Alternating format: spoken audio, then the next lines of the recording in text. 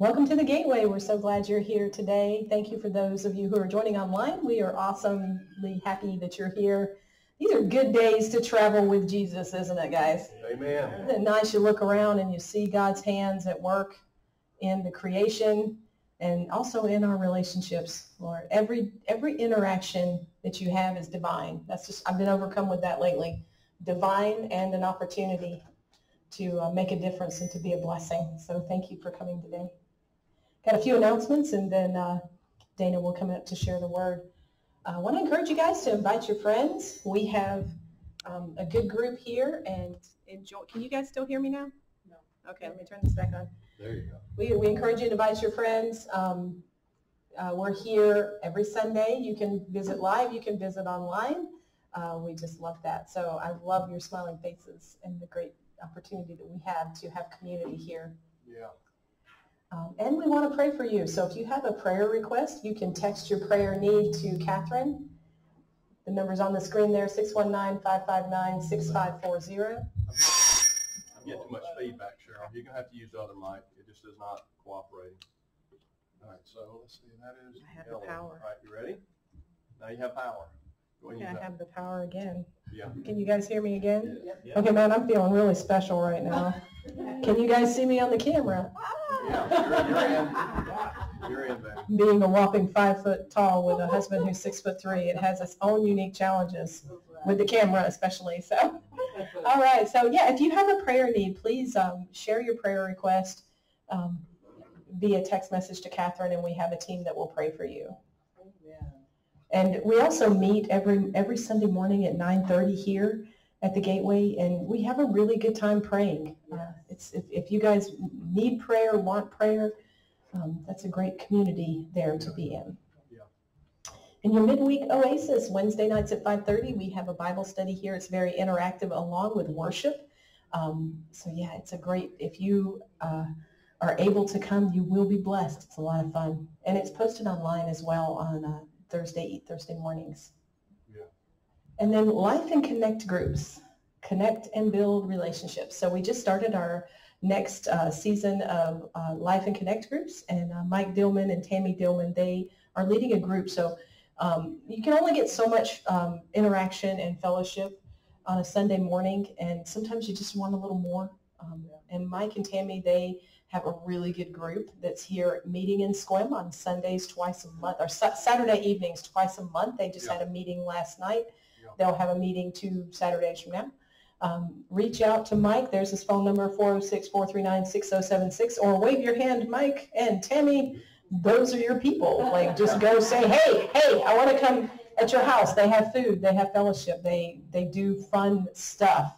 And they also pray, and they're serious about God and serious about community. So we just love them and appreciate them and what they do. And if you want to be connected, that's a great place to go. The kids are really awesome. And Dana's going to come up and share the word now. Thank you, God, for this opportunity for us to gather today. Thank you, God. We welcome you here. We intentionally choose to open up our ears and open up our hearts. God, we ask that you'd speak to us. Lord, and we thank you for the nuggets we're going to be receiving today, those gold nuggets that we need, Lord, to help us on our journey. We give you praise. Amen. Amen. Amen.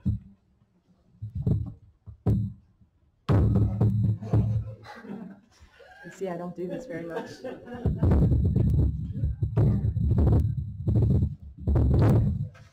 going to cut that off. I think we'll just cut that off right now. Amen. Right. Good. Thank you, darling.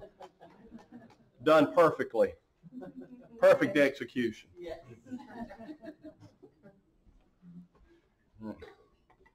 Huh, my stuff's lower. Looks like somebody was using the pulpit here. Look at that. I almost need my glasses. I think I can roll with it. I want to read you guys something. Can everybody have a lighthearted moment today? Can we all laugh? Are you sure you can laugh today? Or is everything too serious? No. You know, laughter's good for us, isn't it, church? And I'm sure you can hear me okay without the mic, correct? Okay, good. Yeah, I don't really need the mic, I don't think.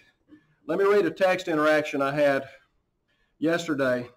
I was thinking about this, and I said, well, this might rub some people a little bit wrong. But if it rubs you wrong, that's a Jesus moment, okay? Remember, when an emotion rises, you better say, whoa! Holy Spirit, what is that? Is that something we need to work on? So if something rises in you, that's between you and God, not you and me, okay? Praise God. I do have to have my glasses for this. Okay. You know, it's like if it isn't over 14 font, I'm having problems now. All of my outlines, I know you guys get scared because it looks like I'm coming up here with a novel, but all my fonts are 18 now. That way I can preach without my glasses. So, praise God. So, yeah, my outlines keep getting longer and longer, but there's really not more content. They're just more pages. But praise God.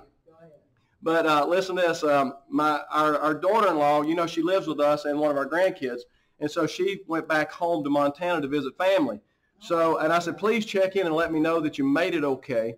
So let me read this interaction I had with her. Okay. She said, got through security, but they had to take our toothpaste, over 3 ounces. And then here's my response. Wow, I guess that's part of the process to enforce social distancing.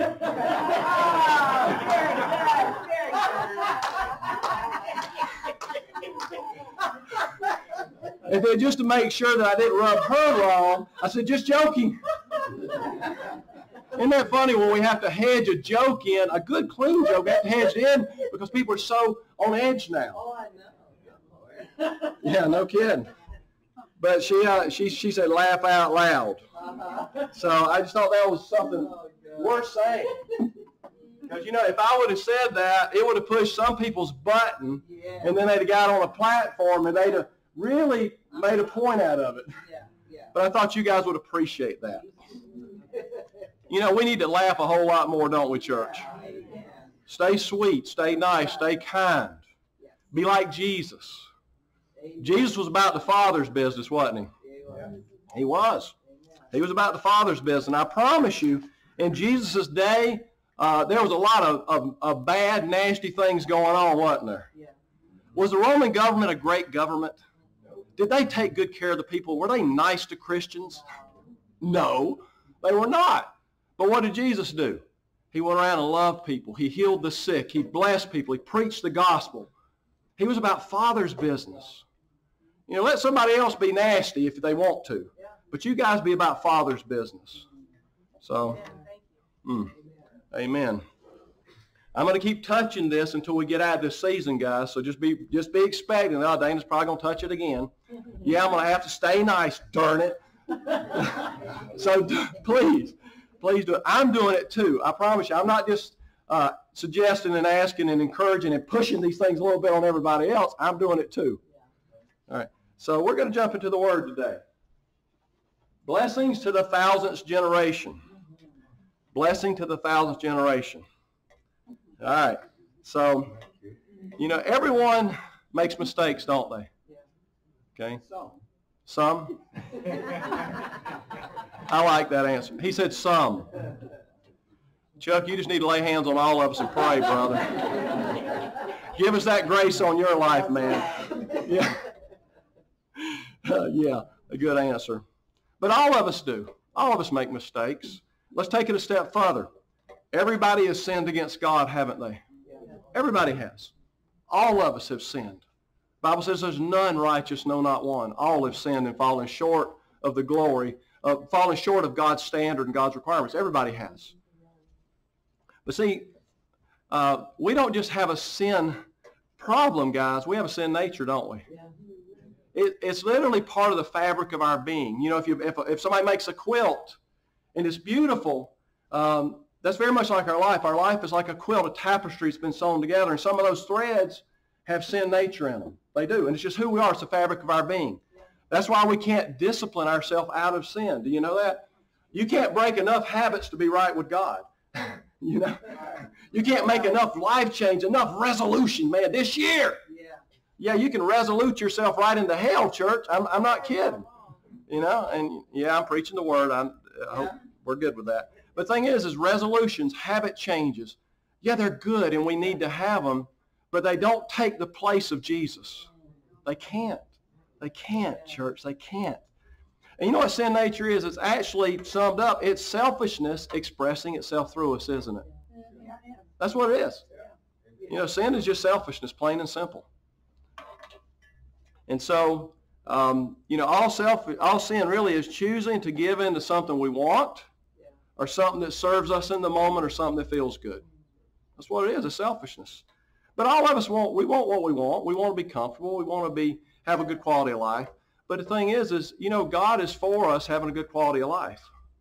But it might not look exactly what we think sometimes. But he is for our best. He always is for our best. And so, you know, that sin nature, where do we get it? Everybody, tell me where you got your sin nature from.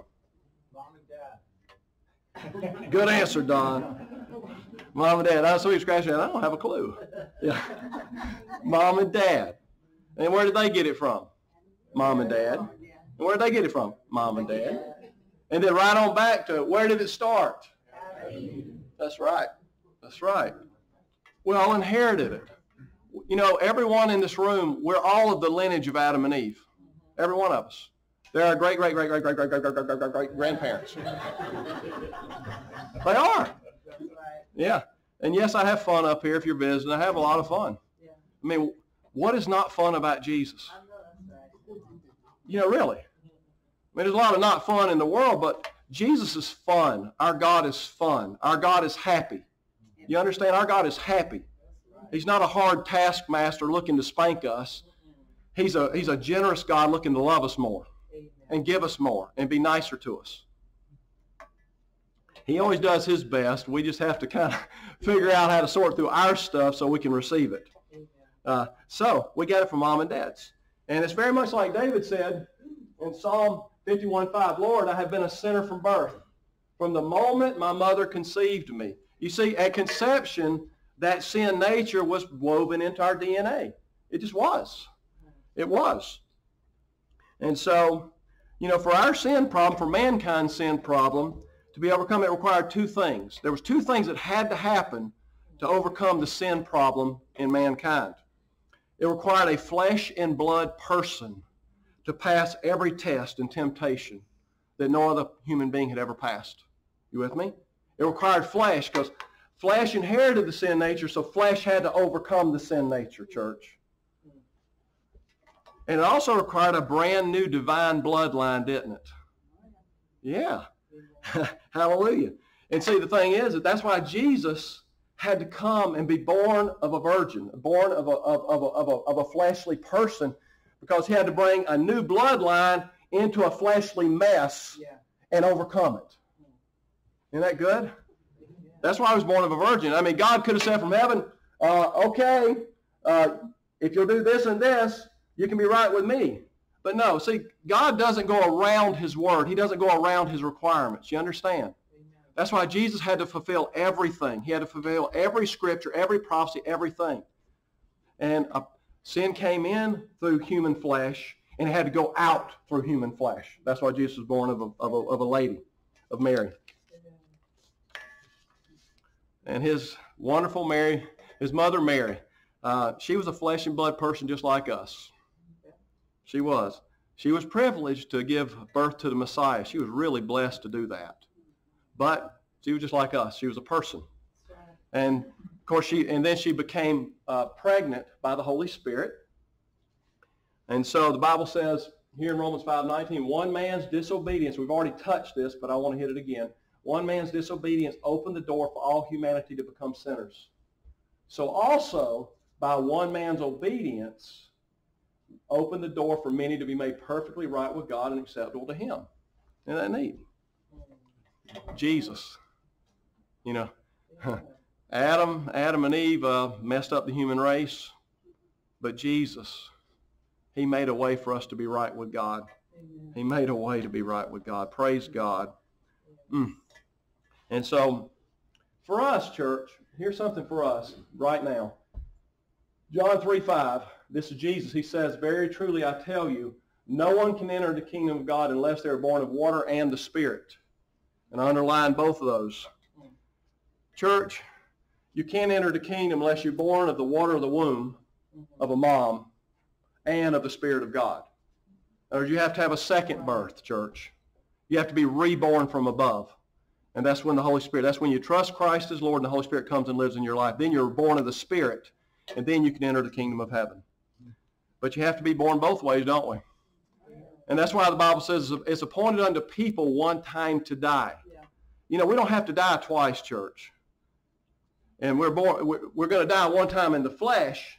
That's kind of a requirement. The body's going to wear out. Any of you got a few more aches and pains this year than you had last year? Yeah. You know, the creation longs to be redeemed. You know that. And that's us too. We're part of the creation. Our bodies are longing to be redeemed. Our bodies are longing for Jesus' return. Our bodies are longing for things to be made right. And in that longing, there's a travailing and a toiling in these bodies because they're like, man, I want to hurry up and get to heaven. And I'm okay with that because guess what? My heart and my soul want to hurry up and get to heaven too. I don't want to leave here too fast. But the thing is how many of you want to enjoy a glorified body? Oh, yeah. Yeah. Amen. Imagine no aches and pains, no more crying, no more pain, no more suffering, no more sleep deprivation or whatever. I mean, you're just going to get up there and it's going to be great. Every day is great. There is no night there. Praise God. Yeah. But see, we have to be born of the Holy Spirit. And when we trust Christ, we're born again of imperishable seed, of an imperishable bloodline, of a sinless bloodline. And so at the moment we trust Christ, we come to the cross, we trust Christ. You know, we show up with everything we had and everything we are, don't we, at the cross. We show up and we say, Jesus, man, what I got ain't working that good. You know, all of us have a moment. And I've shared this a lot. I'm not going to go through the whole teaching on it. But there's a moment in your soul to where you see what God's offering you. And you see what you got. And it's like the scale, the balance beam, you know, balance beam scales. It's like you see what God's offering you and you see what you got. And you look at it, and then the God side goes, God's offering me something a whole lot better than what I got. And that's that revelation moment when Father draws to the cross and the Holy Spirit takes the Word of God and separates. You know, Hebrews talks about separating. It divides the soul and the spirit. It divides the things of God from things of the flesh. And in that moment we say, ooh, okay, the things of the spirit look really good. The things of my flesh aren't that good. I want Jesus. And then we pray and we call on the name of the Lord and then we're saved. It's that simple. You ask, you receive. The Holy Spirit comes and lives in us. But everything at that moment, we're in that moment, we're like, we show up with our sin-filled life, our sin-filled whatever. Don't matter how good or bad you are, you still got some stuff in there that needs to be dealt with. At that moment, we show up, and Jesus forgives us from that moment back, as far back as we first sinned and knew what we were doing, we're forgiven. Isn't that neat? Every sin prior to the cross is covered in the blood. It's covered in the blood, church. Completely covered in the blood. Not to be remembered anymore, not to be seen anymore, and not to be talked about anymore. God won't bring up your past stuff before the cross. Do you know that? If stuff before the cross comes up, you brought it up or the devil brought it up because Jesus don't bring it up. Seriously, if you've been forgiven for a sin before that, yeah, you may still have to walk some stuff out because all of us do. But God's not going to remind you. You remember your past? You remember that nasty thing? No. No, there's no condemnation. There's no shame to those who are in Christ. Everything before the cross is washed in the blood. So we show up, we're forgiven, but then from then on begins the lifelong process. Basically from the time you trust Christ until your body says, I'm done, Jesus returns, whatever. From then to then, that block of life that you have, that God gave you, is the day-to-day salvation, the sanctification part. So you got your eternal life at the cross, but we're constantly being saved from things over our life. You with me? And that's called sanctification, simply put. All right, and that's every one of these are individual teachings, but I'm going somewhere today. And so over our life, you know, we run into attitudes, run into nasty stuff, whatever, and the Lord says, see that? Doesn't he, Autumn? Yeah, I had to do that. But I just had to. But you got a victory. That's right. She got a win, church. That's a win. Amen. Every time the Holy Spirit speaks to us and we do what he says, that's a win. Yeah, it is. That's huge. And see, that's where we're at, church. is every time the Lord raises up, so we see something, God shows us something, something comes out of us that's nasty.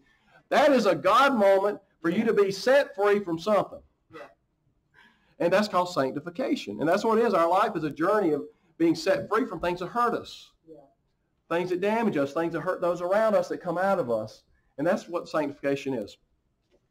So it's really neat. You know, I really wish at the cross, I wish whenever we trusted Christ, I wish that everything was dealt with. And we just coasted out of there. Seriously, we just coasted out of there with no more sin problem, no more issues, no more selfishness. How many of you would like to have a little less selfishness? Oh. Are you bold enough to raise your hand? Yeah. Yes. Yes. But see, God doesn't do that, does he? Because if he did that, our relationship with him would stay at an infant level. Do you understand? Only through partnering with him and working through those things do we grow. Yeah. I mean, when everything's perfect and nothing's going on, we're on the mountain, we don't grow a lot. Yeah. But we're in the valley and things are rough and tough and we can't see daylight and it's cloudy and things are rough. And then we say, God, help! Then the relationship grows. That's why he chose to do it that way.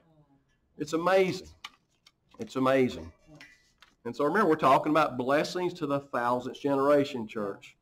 So in Isaiah chapter 40, verse 4 and 5, it really gives us a picture of what God's doing in our life. It really does. You know, and put it this way, it's happening now in your life. It'll be happening tomorrow in your life. It'll be happening next year in your life.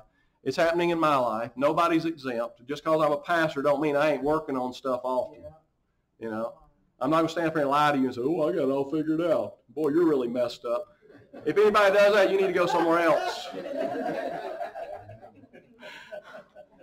Because just when I think I'm like, God, I'm doing really good, it's like, oh! And like I talked about last week, remember, and those of you who are visiting may think this is strange, but I taught it on abundant manure last week. Yeah. Manure.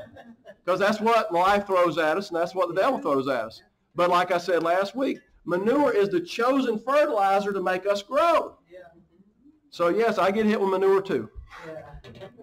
And yes, it stinks and it's nasty. Yeah. But the thing is when it happens, remember what I said last week? Yeah. I said, do like the church, like the city people did in Jerusalem on the day of Pentecost when the Holy Spirit came and it rattled the town. They ran to the disciples and says, what does this mean? Right. And what shall we do? So whenever you get hit with that big clod of manure, say, what does this mean, God, and what shall I do? All right. Amen. But this, Isaiah really does a good job talking about what happens in our life over the course of our life. I'm talking from the cross to your redemption, from the cross to your resurrection or Jesus' return. Here's what Jesus is doing in your life, church, and in mine. Every valley shall be exalted, and every mountain and hill brought low. The crooked places shall be made straight, and the rough places smooth. The glory of the Lord shall be revealed, and all flesh shall see it together, for the mouth of the Lord has spoken. Church, you got low spots in your life. You got struggles in your life. God's trying to give you a victory so that you can raise up above that. That's the valley that he's lifting, that low spot in your life where you need Jesus more. And every mountain and hill, you got a little pride and arrogance going on. You're right a little too often. God's going to bring that down because guess what? The valley has to be filled with Jesus and the mountain has to be filled with Jesus, so they're going to do this and come to a nice, lovely, high place for you to live. And crooked places shall be made straight. Crooked. Do you know that's exactly what perverted means? And do you know the devil has been perverting what God created since far back, since Adam and Eve blew it? Do you know that? The devil has never created anything. You guys, you've heard me say this. He's never created anything. He took what was good, perfect, and beautiful and perverted it and twisted it and made it crooked. That's what the devil's done. Because see, he tries to steal, kill, and destroy. You with me? He doesn't create anything. He tries to take what's good and mess it up. And that's why he tries to mess us up. But see, that's the crooked place. Crooked places are where in your life is where you're believing a lie as the truth. And until God shines his truth in, it can't be made straight. You with me? The truth of God always replaces lies. Yeah. And so that's the crooked place. It's a place where you believed a lie and it's twisted you and it's messing you up. And I got to say this. Do you know when do you see a lie for what it is? When do you see a lie for being a lie? Come on, you're a smart group. Give me something. When something gets revealed, usually. Something gets revealed. What else? Who? When your eyes have been opened. Yeah, that's right. Yep. Okay. Let me. When you saw things one way and then you saw things a different way. That's right. That's right. Those are good answers, guys. Let me add just a hair to that. Yes, Mike. Just with that, I pray, God, give me your lenses because mine are faded. That's good. All those are great. Thank you. When you see a lie for a lie is when it's put under stress. Huh. You with me? Okay. A lie looks perfectly good when you're on the mountaintop. A lie falls apart when you're under stress and under load and under heavy demand. Because a lie will not support you in a tough spot. Do you know that? Okay. A lie will not take you into a victory. Yeah. You see a lie for what it is whenever your life's falling apart or things are tough. Yeah. And you try to rely on the lie to give you a win or lead you through, and it falls apart. Yeah. That's how the Holy Spirit will reveal it, and then the truth comes in and gives you the strength. A lie is always revealed under pressure, church. Yeah. Thank you for the good answers. Amen. All right. So let's talk a little bit about our process. I'm going to kind of go back a little bit. Our process from the cross forward, church. And whenever somebody trusts Christ as Savior, have you ever noticed that, man, they just walk in a glory season? Have you ever noticed that? It was that way for me. I had major digestive problems, like seriously. I had a bleeding ulcer at 9 years old due to my dysfunctional family. And I had all kind of digestive problems. And when I trusted Christ, the next morning I woke up and he had healed my digestive problems. Wow. I didn't ask him for it. I didn't pray for years about it. Yeah. He just did it. Yeah. He just did it. But that's what he does. When somebody comes into the kingdom, he just does all this stuff for them. And it's great. But do you understand what he's doing? He's building relationship. Yeah. See, that's really what the Holy Spirit's doing is whenever you first trust Christ and for a short season after, I call it the honeymoon phase. You with me? More or less, your head's in the clouds, everything's glorious, it's sweet, it's wonderful. God's just meeting all your needs. You pray, and before you even get done praying, it happens. It's great. But the thing is he wants to dig you deep into Jesus as quick as possible. So that way what happens, he's building faith. It's a faith season, a faith building. So that way when he really starts working on things that would hurt or be difficult to deal with, you're in Christ deep enough to where you don't throw it, pack up your toys and do something else. You with me? Right. Imagine if he started getting into deep issues the day after you trusted Christ. Wow. You'd be like, too much! Yeah. All of us would. Yeah. But what he does, there's a time of this grace season, this extra measure season, where he just comes through. That way we get much more closer to God and much more intimate. Then we're in a position of faith and trust and hope and relationship for him to start going deeper and deeper little by little. All right? And then the next layer he does after the honeymoon season, he'll start dealing with surface level things, which is attitudes, actions. Well, you had a pretty crappy attitude right there. Or you weren't very nice right there. I'm glad you're at. Normally she's in with the children. I know, right? Hey, all I can say is I see God all over this. That's right. We have a good time. Yes. We have a good time, church.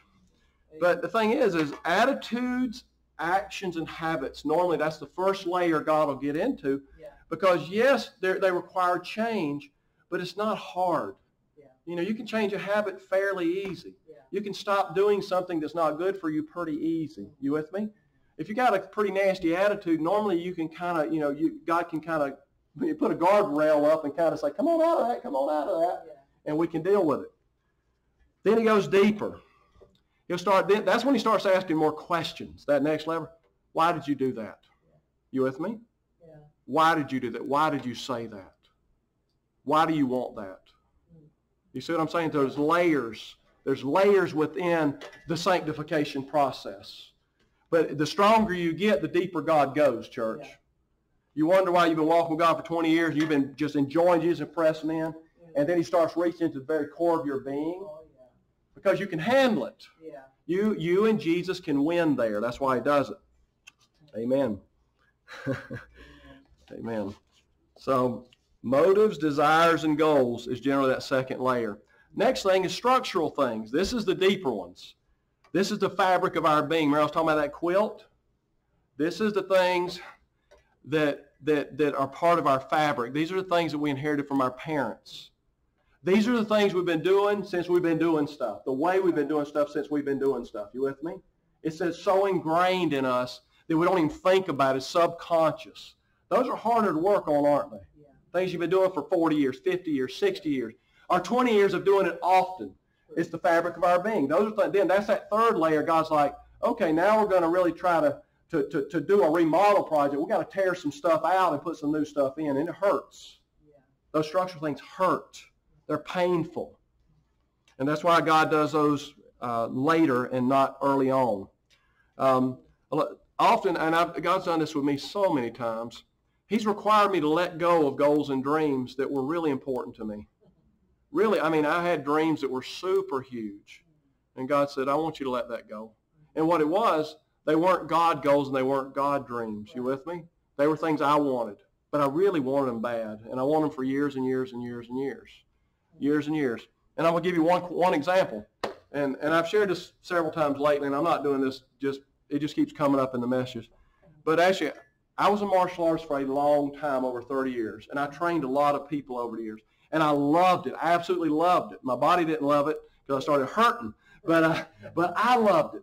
One day, I went to the studio. I had a dojo, and I was training people. I went, and when I got out of the car and walked into the school, the Holy Spirit spoke to me. He said, tell your students this is your last class, Wow. that you will no longer be training or teaching anyone. He said, I've got something else for you to do. After 30 years, Wow. 32, I don't know how long it was.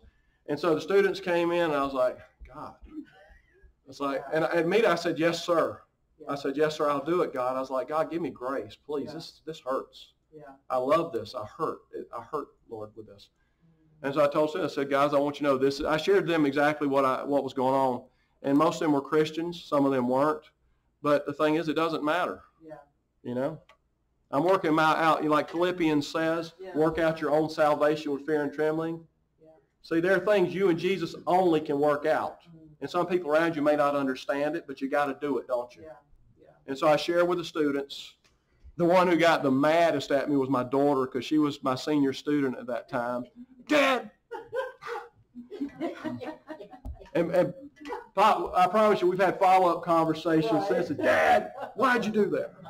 But now she understands, because she's a woman of God, and she understands. But it took a little while. It took longer for it to settle in on her than it did for me, I think. But the thing is I gave it up. And within a week, the senior pastor of church called me and said, look, I need you and Cheryl to start a marriage ministry. Wow. You see?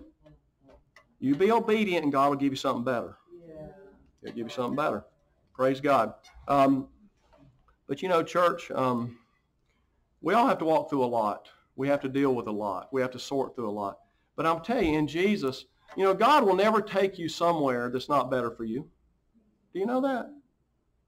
Wherever He's taking you, if it's God taking you there, it's going to be better. It's going to be better for you, better for me. But there's a cost, church. There's always a cost to mature in Christ. There's a cost. You know, the Bible says narrow is the way that leads to life. You know what narrow means? It means a little bit smaller than you are. Wow.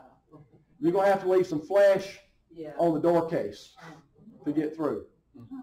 And then the next narrow way is going to be a little bit smaller than you are. You're going to leave some more flesh behind. Then the next one's going to be teeny tiny. Yeah. And it hurts. Yeah. But every time you step through into freedom, into a bigger place, into a Yeah. better place. Yeah. There's always going to be flesh left behind at every victory, at every promotion, at every step up. And you're never stepping down in the kingdom of God. It may feel like it, but if you're Yeah. walking with Jesus, every time you do something or have a win or He takes you into something new, it's always a promotion. Yeah. It always is. Amen. Amen. So let's get back into our blessing to the 1000th generation. So even though we had no choice about the sin nature we inherited, none of us chose that. None of us did. It's just part of it. But God still holds us responsible to deal with it. Do you know that? Even though we had no say in receiving it, we are held responsible to deal with it. I don't know that I like that process, but Exodus 25, the second part, and 6. I, the Lord your God, am a jealous God, an impassioned God, demanding what is rightfully and uniquely mine. Visiting means avenging the iniquity, the sin and guilt of the fathers on the children. You see that? That is calling the children to account for the sins of their fathers. To the third and fourth generation of those who hate me. It means those who despise me or reject me. But showing graciousness, here we go, here's the core of our message today. But showing graciousness and steadfast loving kindness to thousands of generations of those who love me and keep my commandments. You see that? Hey, no matter where you are, the buck stops with you. And if you don't choose to deal with it and draw that line and say, no more, no more, your kids get the not good privilege of dealing with that. It has to stop somewhere. It's going to keep going. It's in our fabric. It's in our DNA. And let me say this. As soon as you and Jesus get a win in your life, your kids start enjoying the victory. Some people say, no, you got to die first before they enjoy it. I heard somebody tell me that years ago. No. As soon as you get a victory, because of the authority and the place you have in your children's life, do you have authority in your children's life, even if they're not listening to you? You do. You're a parent. You have authority to speak life and death. You have seriously, other than their spouse, you have the greatest authority in their life. Yeah. Grandparents and parents, you have unbelievable authority. Yeah. And that isn't just spoken authority, it isn't just actions authority, it's victory authority. Yeah. Every time you get a win, your kids will receive blessing from your win, even when you're still breathing air. I've seen it. Me and Cheryl have had wins in our life, and immediately I noticed our kids that had something certain in their life, they didn't even realize they were struggling with something. It's just normal for them. All of a sudden, they're like, wow, this just really isn't bothering me anymore. And they didn't realize that me and Mom had a win in that spot. Yeah. Isn't that neat? Your victory becomes their blessing immediately. Immediately. Isn't that cool? It's motivational too, huh? Yeah. So what do we need to deal with to set our kids free? Amen. But see, whenever you get a win, the fabric of their DNA changes. And guess what? It goes right into their offspring, and into their offspring, and into their offspring. To 1,000, your victory will impact thousands of generations. You with me? No matter how long it is until Jesus returns, every member of your lineage will walk in your victory. Isn't that huge? It's a weighty responsibility, church. I still remember the first prophetic, one of the first prophetic words me and Cheryl got. We were in North Carolina. And a part of the word was a man said, you're a tradition breaker. And this was in like the mid-90s. And I was a young Christian. I was like, yeah, woo! And what I should have said, whew, thank you, God. Right. Because yes, it's a privilege and an honor to be a tradition breaker, but it's going to hurt. Yeah. There's a cost. Yeah. Somebody's got to pay it. Thank God that he chose me and Cheryl for some of that. But there's a heavy cost when you're breaking bloodline things. Yeah. There's a cost, church. But it's worth it. It's worth it. It's worth it. You get your win so your rest of your family don't have to fight things that you can deal with. Yeah. All right, let's keep going. All right. Amen. But church, God in his mercy gives every one of us an opportunity to be a tradition breaker. Whether you receive that prophetic word or not, the scripture teaches, hey, do it. Do it. Just do it. Just do it. Don't pray about it. Don't think about it. If something comes up, deal with it and be that big win for your family. You know what? If you've broken any traditions, any bloodline things that were passed down to you, guess what? You're a hero. You're a hero. You are. You're a hero. You're someone to be admired because somebody before you didn't do it. Do you know that? It wouldn't have came to you if somebody else would have dealt with it. So for you to deal with it, that means you dug in your heels, you pressed into Jesus, you did the hard stuff. You with me? You did the hard stuff. You're a hero. You're a hero to Jesus and a hero to me and a hero to your family, even though they may not say it or acknowledge it. So I want to kind of share some scripture that really brings this to light. Hebrews is 7:1 through 3 and verse 9 and 10 of chapter 7. All right, I kind of condensed this. You can read the whole, the whole section if you want to on your own. But the writer of Hebrews says, this Melchizedek was king of Salem and priest of God Most High. He met Abraham the father of faith, returning from the defeat of the kings and blessed him. And look what Abraham did and watch this. And Abraham gave him 1/10 of everything. That's where the tithe came in, is at that event. 1/10 of everything. First, the name Melchizedek means king of righteousness. Then also king of Salem means king of peace. Without father or mother, without genealogy, without beginning of days or end of life, resembling the Son of God. I believe this was Jesus, church. He remains a priest forever. Well, here we go. One might even say that Levi, who collects the tenth, paid the tenth through Abraham. Because when Melchizedek met Abraham, Levi was still in the body of his ancestor. Do you see that? The Bible says right here that Levi was tithing through Abraham even though he wasn't born. Oh, what do you know? Does that not highlight the importance of lineage, of victories? That's huge. Huge. So guess what? When Levi actually was born and grew up, do you think it was easier for him to tithe or to give or to serve because of what his daddy did? Yeah. See, he walked in his daddy's freedom, his daddy's victory, his mama's victory. He walked in those things, church. He didn't have to fight for them. They were already a win. Man, that's a big deal, church. It's a big deal. And let me just say this, guys. If you or I, if we're stingy with our time, our resources, our stuff, our whatever, do you realize that your kids are probably going to be stingy too? If we're generous with our resources, our time, the stuff God's blessed you with, your kids are going to have a tendency to be generous too. You know that? It's huge, church. It's huge. This is a big deal. It's a big deal that we get this, that we understand that, we got to have wins, church. Yes. We got to have wins. We got to have wins, church. We got to have wins. How many of you here want your kids to walk in more freedom than you've had? My gosh. How about your grandkids? You want to see them free? Oh, yeah. Yeah. Do you want to see them more open to the Holy Spirit? Yeah. Then you be more open to the Holy Spirit. Do you want to see them respond to God when he speaks to them? Then you respond to God when he speaks to you. When somebody has a need, do you want to see them meet the need generously? Then you meet the need generously. Church, it's huge. This bloodline thing's a big deal. Yeah. That's why you're saved and have eternal life, because of a new bloodline. The bloodline thing's big. Yeah. You got eternal life because of a new bloodline.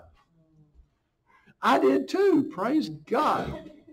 So let's talk a little bit about some of the. Oh, let me share one other thing. This is just a quick testimony that the Lord actually reminded me of this morning. I wasn't even thinking about this, but my dad has passed on and he went to heaven. But I didn't meet my dad. I didn't know who my father was for 27 years. My mom had lied to me and told me it was this man that was absolutely a jerk. He was a mean, nasty, abusive man, and she said he was my dad, which when I found out he wasn't, I was actually quite happy. Right. Yeah, because he'd abused my mom, my sister, me. He was just really a mean person. And but when she said, he's not your dad, I said, really? You think that's funny, but yeah, you live in that for years, and you're like, I hope there's something better. But then when I was 27, my dad actually reached out, and I didn't know who the man was because he was dying with cancer. He was in bad shape. And he wanted to kind of try to make things right with me before he passed. And so I was 27. My mom comes to me and said, well, this guy's not really your dad. I said, thank you. She said, but this other guy is. I said, who's that? Never heard of him before. Yeah. She said, well, he wants to meet with you. And I said, okay. I was a Christian, full of the Holy Spirit. I was like, yeah, I want to meet this guy. Oh, he's got cancer. I want to pray with this guy. Yeah. I want to forgive this guy. I want him set free. Yeah, You with me? I wasn't mad because he'd been gone for 27 years. Right. That was an opportunity for me Yeah. to represent Jesus. Yeah. No, I didn't go to him and fuss at him. Yeah. It's like, man, Jesus loves you.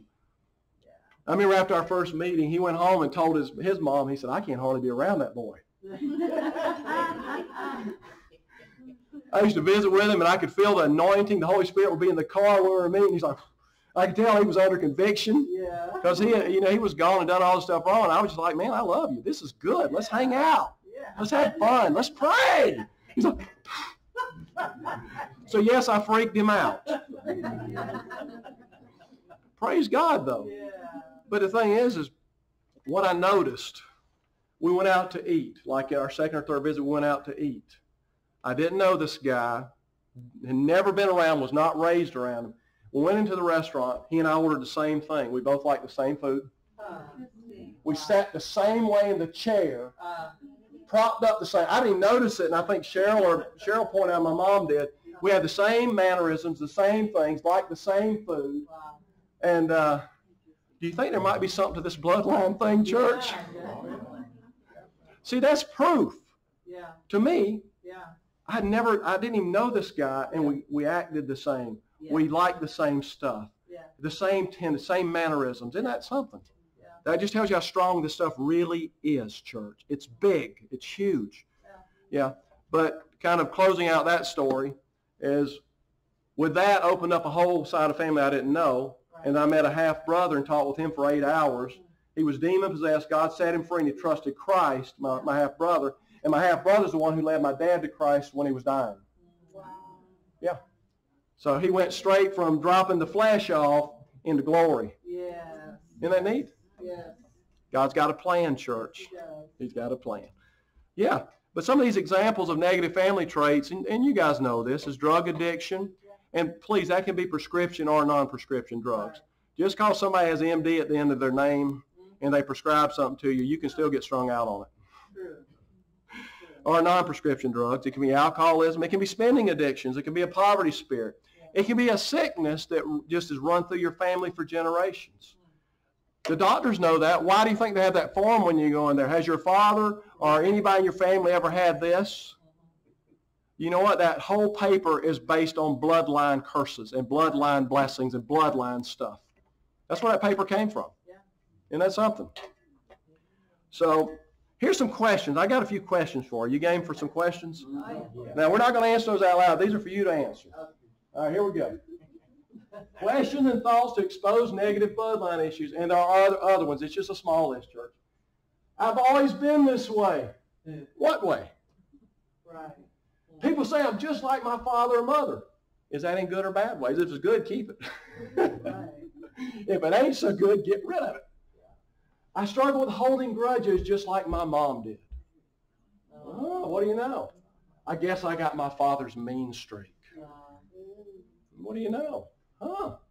That's just the Irish temper in me. Do the Irish really have to have a bad temper? Really? I mean, does being Irish mean you drink a lot of beer and you stay mad? And you like green? Green's your favorite color? Here you go. Cancer just runs in my family. Cancer doesn't run in Jesus' family. Does it? Does any sickness run in your new bloodline, church? No. No, it doesn't. See, anytime, church, we see an attitude, action, or desire in us that does not glorify God, help us be more like Jesus, or strengthen those around us, please take time to ask Father, is this something I need to get victory over? Come on. All right. Church, it'll cost you a lot to be the one who draws the line and says, no more. Yeah. This mess stops now, and it stops with me, and it stops right here. It'll cost you something. Yeah. But please pay it. You pay it right now so your kids don't have to try to pay it. All right. Am I being too loud? I'm getting more excited. You're right. Praise God. Okay, thank you. But church, that's one of the privileges we have as children of God, is being a tradition breaker, being a birthplace of a brand new lineage. That's a privilege. It's a costly one, but it's a privilege and it's a good thing. Do it. Please do it. Hallelujah. Sometimes when we deal with stuff, we'll know immediately. I mean, I've dealt with things and immediately noticed a new freedom. Sometimes I've dealt with stuff and it took a while, like months or even a couple of years, to actually feel and enjoy the full freedom. You know what I'm saying? Sometimes it's like me, like, whoa, I'm free. And later on, it's like you're still you've got the victory. Right. And it's not an internal thing driving you. It becomes like an external irritation that you're constantly dealing with after your victory for a period of time until you enjoy the full freedom. Sometimes it may take years to break its hold. But I'm telling you, from the time you draw the line and say no more and you deal with it in Jesus' name and you cover it with the blood of Christ, guess what? From that moment on, however long it takes, you're walking in victory and your kids are experiencing your victory. Praise God. Oh, I wasn't planning on sharing this. Let me say something here, okay? There was a book I read years ago about the Vietnam War. I used to study a lot of stuff because I was a soldier for years. And things, this book, it was really a great book. You know, I think it's called Gorillas in the Mist. It was a special ops guy who wrote a book about his experience over there. And he said when he went over, Mike shaking his head, yeah. And the thing is, he talked with one of the Vietnamese while he was over there, one of the people who was resisting America, and we were, you know, it was part of the war. And they asked him, said, why don't you guys give up? You're outgunned. You're overpowered. We're so much technologically superior. And you know what the enemy guy said? He said, we can outlast you. He said, you Americans, you like everything quick. He said, if I don't win, my children will win. And if they don't win, our grandchildren will win. He said, you Americans will not stay over here that long. Wow. Church, Wow. do you have that attitude Yeah. with sin, with bloodline things? Can you outlast them? Will you dig in your heels and say, hallelujah, I'm going to get the win, or I'm going to fight till I breathe my last, and my kid will pick up where I leave off, and if he don't get it, my kid. Thank you, Lord. Do you have that? Yeah. Come on. Get it. Keep it. Keep it. We're in it. You know, we got one shot, guys. Yeah. We got one time through this life. Yeah. This is it. You get all the treasure stored up you can, Yeah. but get all the wins for your family, those that'll remain. Yeah. All right. I know I'm out on my outline again. That's fine. Praise God. Praise God. All right, so I'm gonna move a little quicker here. Church, there are no small victories in a child of God's life. Do you know that? Every win, it can be a small, itty bitty thing. It's huge. Everything's big. You've heard the straw that breaks the camel's back? Start throwing one straw at a time off if you have to. Do it. Yeah. But I'm going to close out the message today with one man's lineage and a thought. Okay? One man's lineage. I want you to see this man's lineage and then just see if this bloodline thing's real. Jonathan Edwards, October 5th. He lived October 5th, 1703 to March 22nd, 1758. Look at this. This man, he only lived 55 years. You understand? I'm 55. He only lived 55 years. But let's look. Let's look at what he did. Okay? He was an American revivalist, preacher, and philosopher. Many believe him to be one of, if not America's greatest theologian, 55 years old. From his lineage. Well, I'm moving my thing. I don't want anybody to miss this. All right. Look closely and now think about your lineage, church. Wow. 13 college presidents, 65 professors, 3 U.S. senators, 30 judges, 100 lawyers, 60 doctors, 75 military officers, 100 ministers, 60 authors, 1 vice president, 80 public officials, and 295 college graduates. Wow. Did that man, Mr. Edwards, do you think he broke some traditions? Do you think he drew some lines and said, no more, Jesus, this stops here? Right. What can you do? What can you do? What can you do? I'm going to say it one more time. What can you do, church? Let's pray. Lord, thank you for your word. Thank you for your word. Thank you for your word. Thank you, God, that when you look at us, you see our lineage, God. You see mom and dad. You see our great-great-great-grandparents, God. You see it all. You know it all, God. And thank you for the privilege, Lord, for us to, Lord, to just get wins, God, to get victories, God, to make you, Lord, of more spots in our life. Lord, so that, literally, Lord, so that our kids will start in a higher place. And if they're in a spot right now, Lord, as we get a win, they'll step into a higher place. As soon as we get that victory, our kids will step up. Our grandkids will step up. Thank you, God. Lord, we love you. We love you. We love you, God. Thank you for the privilege you give us, God, to go through this life and make a difference, God, for ourselves, for our families, for others. Lord, you really gave us a privilege of representing you, Lord. Thank you. In Jesus' name, amen. Amen. Thank you.